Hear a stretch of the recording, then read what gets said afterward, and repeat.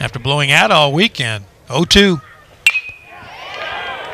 That'll score a run. Sullivan broke in, but now drifting.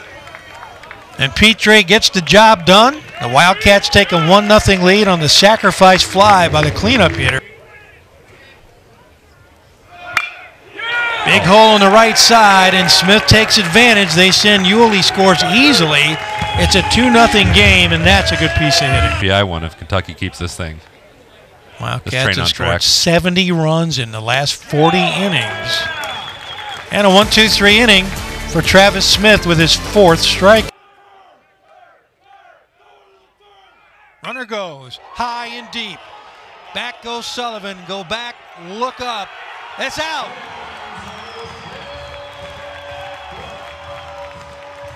The big blue bomb for Devin Burks. And the Wildcats lead again by a score of 4-3. Kentucky not known this year for their power, but that would have. Runner goes. Oh, nice. In the alley, that may get down, and it does.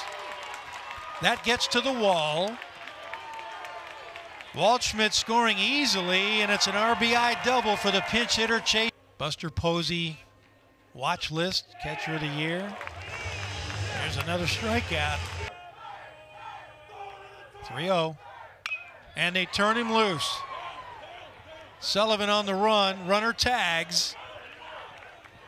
Diving in. That's cool. 3-2 pitch. That's an RBI, and Stanky pumps his fist. His first multi-RBI game as a Kentucky Wildcat. Now Peralta's creeping in. Smashed into center field. That's a base hit. 2 runs batted in for James McCoy. Show that they should deserve some more playing time.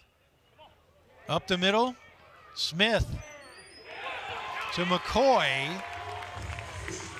and the double play ends it for the Wildcats. 15 straight for Kentucky, a 9-3 final.